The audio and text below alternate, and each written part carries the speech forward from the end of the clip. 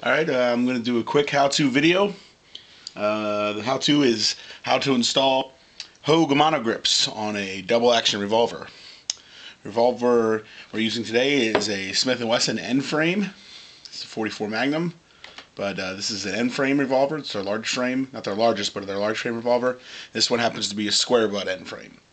Round butt installs pretty much the same way, and also installs the Hogue Monogrip installs the same way on the K-frame and the L-frame revolver and most double-action revolvers. So I'm just going to show you how we do it, and it shouldn't take too long, and you'll see how easy it is, and you'll really enjoy putting these grips on your gun, because not only do they help with heavy recoil, but I think they look pretty sharp too. First thing I'm going to do is I want to take off the old grips, and the old grips usually have a single screw in them. It's right here, and you can use a flathead screwdriver. Take that screw out. Make sure your flathead screwdriver is not too big. You don't want to mar up your screw or especially the wood that the screw is set into. Now, when you get the screw out, set that to the side. The grips will come off. Just got to get a fingernail under there, and one side comes off.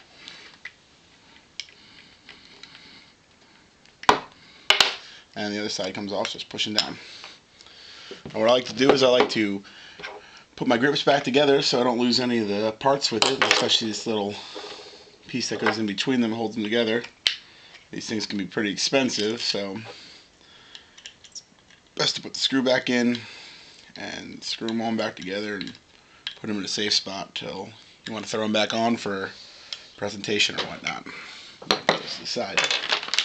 Alright, the Hogue grips, when you buy them, they come with three parts anyway. The main part is the monogrip itself, made of rubber, plastic inside. Screw, flathead screw like this, and this little saddle piece that goes on the or stirrup, looks like, that goes on the bottom of the gun. Now the installation is pretty simple. What you do is take your gun, and you'll notice on the bottom there's these two pins on the bottom of the gun. The stirrup goes right on there. This is how it goes on. You put the stirrup on like this, so the stirrup is like this on the gun. It's right where those pins are. Then you just turn it, and it snaps onto the gun. Oops, missed it that time. It's easier to do if I'm looking at it down here. Just put the stirrup on, line it up, start to turn it. See how it's lined up on the bottom, popped in. Top's about to pop in, pops right in. Once it's on like that, you're good to go.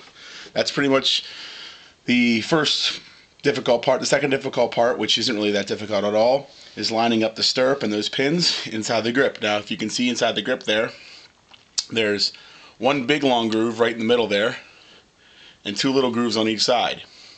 That's where this stirrup and those pins line up in. Best way to do it is to line the stirrup up to the big groove.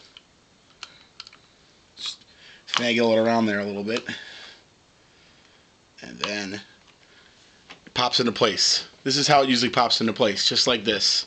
Stirrup is in the groove. Those two little notches are in the grooves on the monogrip. Monogrip pushes up onto the gun. You might be thinking it's going on wrong, but it's not. Sliding up, sliding up, sliding up, and it sits into place. Everything is flushed up along the back strap, along the trigger guard, everything. Then you take your screw, push it through the hole in the bottom of the monogrip, it sticks into the stirrup. Take the screwdriver, screw the screw in. This holds the monogrip in place, like that. It's on there tight, good to go. This will really help with recoil. Like I said, I think they look pretty sharp. I have them on a couple other guns. This right here is 686 Hogue Monogrips. These came on it, but I really like them. They fit my hand well, and I enjoy shooting the gun even more when I have them on there. These can be pretty brutal with high-power Magnum loads, but put these bad boys on, and you can shoot all day. You won't feel a thing. Well, not much anyway. So if you get a pair, I hope you enjoy them. And if you have any questions, send me a message.